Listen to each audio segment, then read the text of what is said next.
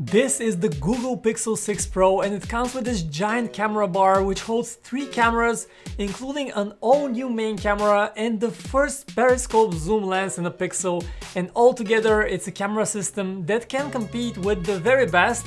So that's why we brought our good pals the iPhone 13 Pro Max and the Samsung Galaxy S21 Ultra to see if Google really has a new camera king on its hands. Hello guys, my name is Vic with PhoneArena and let's get this camera comparison started. First, let's get the front camera out of the way and start with a quick selfie video. So that's what video with the front camera looks like.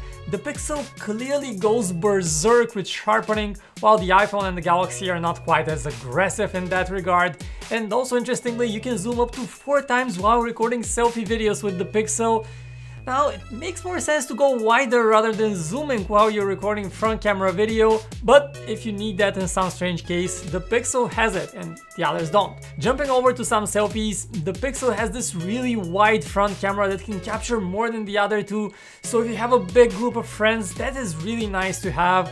And you can also go, of course, narrower on all 3 phones if it's just you for the selfie. In terms of quality, the new Pixel is definitely going for a darker and more contrasty, moody look with very aggressive sharpening, while the iPhone and the Galaxy shoot brighter shots with less contrast and a softer detail.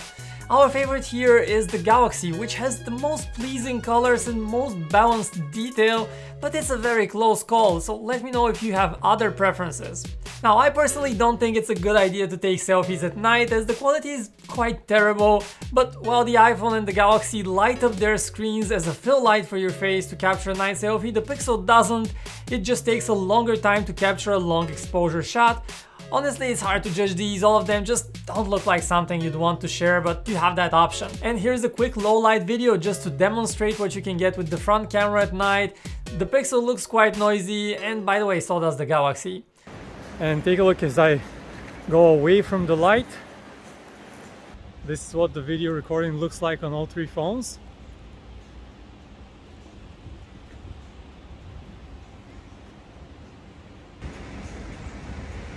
Let's walk a bit.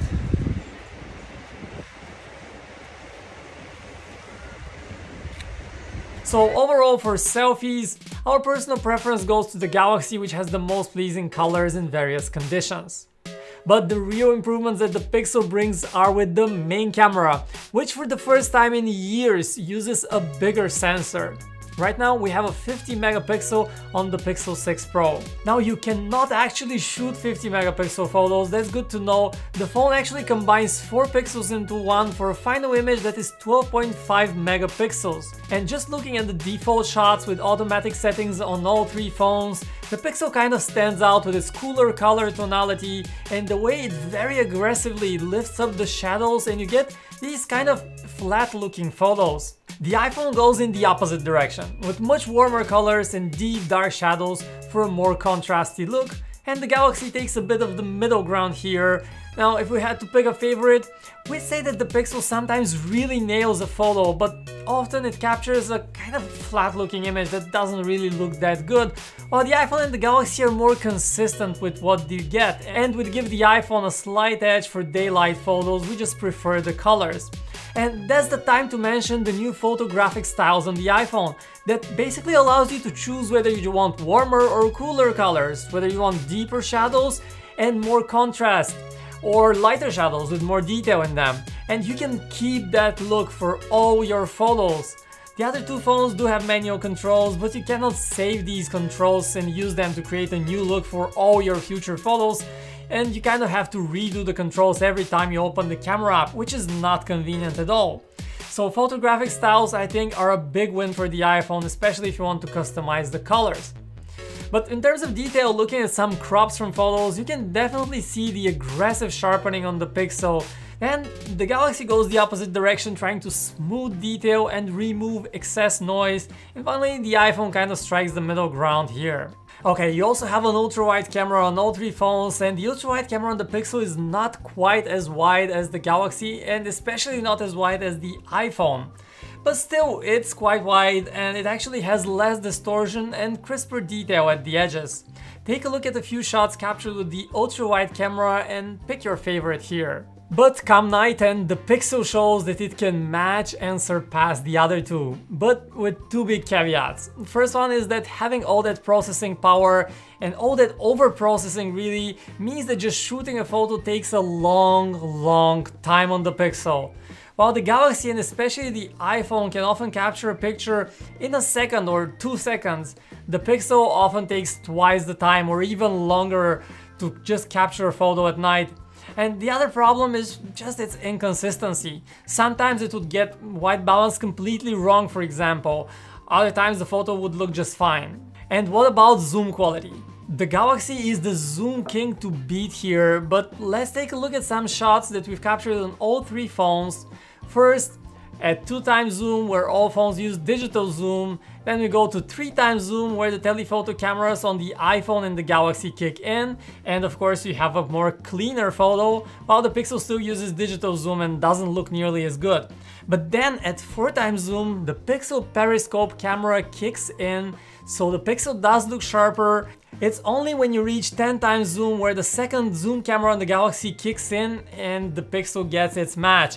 But even at 10x and further, the difference between the Galaxy and the Pixel is not all that huge. In fact, it's minimal. And when you get something brighter in the frame, the Galaxy captures it with a bit of glow, while the Pixel maintains highlights actually even better. So it's a toss-up when it comes to zoom quality, but we'd say that the Pixel might actually be more practical with its cleaner photos all the way from 4x to 9.9 times zoom, which is a really great zoom range to be in.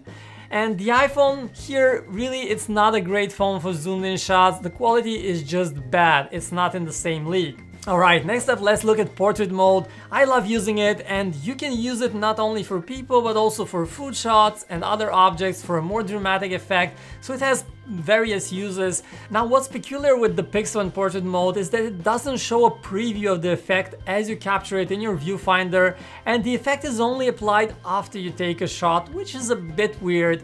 But okay, you get used to it. So using the 1x portrait mode, well, that's a bit of a misnomer, because while the iPhone and the Galaxy do indeed use the 1x main camera, the Pixel actually crops in quite a bit, and that results in less detail, of course. It looks mushier, you don't get such a clean image, while the iPhone and the Galaxy look a lot crisper. And as for the colors, we have the same cooler colors and somewhat exaggerated contrast on the Pixel, which is not our favorite look, especially for portraits. But what I personally find particularly strange is that Google doesn't allow you to use the periscope 4x zoom camera for portraits. That would have been amazing.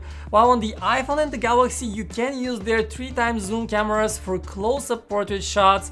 And yes, just using the 4x camera alone without the portrait mode actually gives you quite a bit of natural bokeh, but it doesn't look quite as good as the portrait mode on the other two, so that would have been a really nice thing and probably something that Google can add via software update. So we also took a few portrait photos of objects that are not people and a few portrait shots at night where we got this actually crazy artifact in on the iPhone around my head. Just notice that. That's just another reminder that portrait mode is still far from perfect on all of these phones and is still a work in progress. One thing that we have absolutely fallen in love with are the two new motion photo options on the Pixel 6 Pro that usually take experienced photographers quite a bit of preparation to capture. So the first one is the long exposure photos that just look stunning. Take a look at that.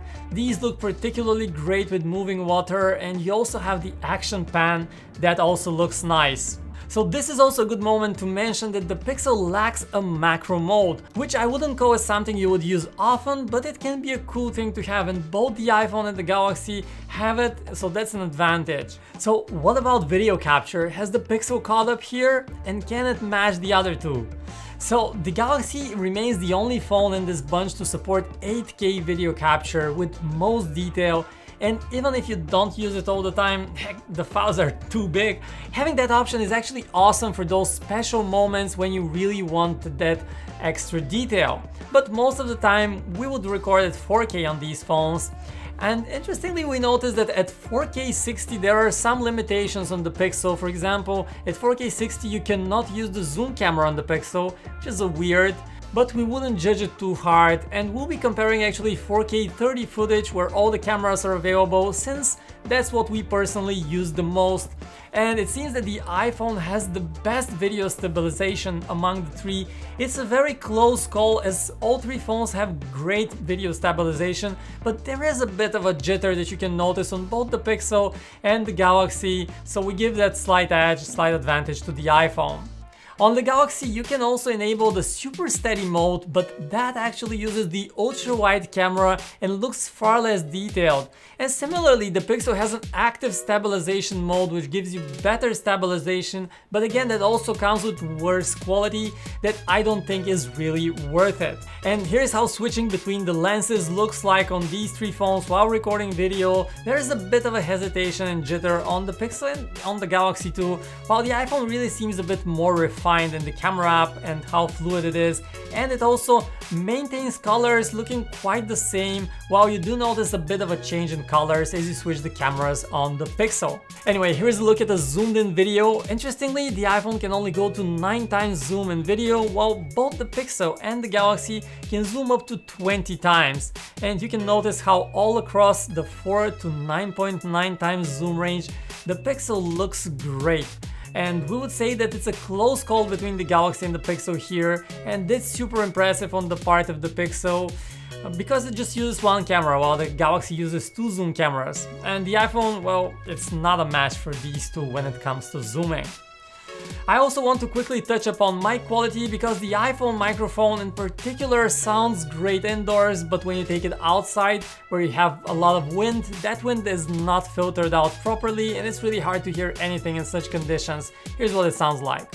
Alright, so right now we're testing the mic quality on all three phones. So right now I'm talking to the Google Pixel 6 Pro. Okay, and right now I'm talking to the Samsung Galaxy S21 Ultra. And finally, I'm talking to the iPhone 13 Pro Max. Keep in mind, with the side noise from the sea, there might be some differences in the mic quality, so it's really interesting to hear which phone does best. So let me know about that in the comments. So, is the Pixel 6 Pro the new smartphone camera king? Well, we think it's really close and it certainly deserves to be in that conversation, but it's probably not quite there yet. Photos on it mostly look great, but sometimes they will turn out surprisingly flat or have some issues in low light with the white balance, for example. It's just a bit inconsistent. It's also frustrating how slow the Pixel was to take photos in low light. But then what was really surprising was just how good that 4 times zoom camera is, and it gives the Pixel a big advantage in both zoomed photos and videos. So at the end of the day, the Pixel 6 Pro is almost there as the ultimate camera phone, but the iPhone and the Galaxy do look a bit more refined and more consistent. But we have to once again say how close of a call this is, and let's not forget how much cheaper the Pixel is than these other phones. So what do you make of it all? Do you like the new Pixel 6 Pro camera? And are you getting a Pixel yourself? Let us know your experience with it in the comments right below. My name is Vic, thanks for watching, and I'll catch you in the next one.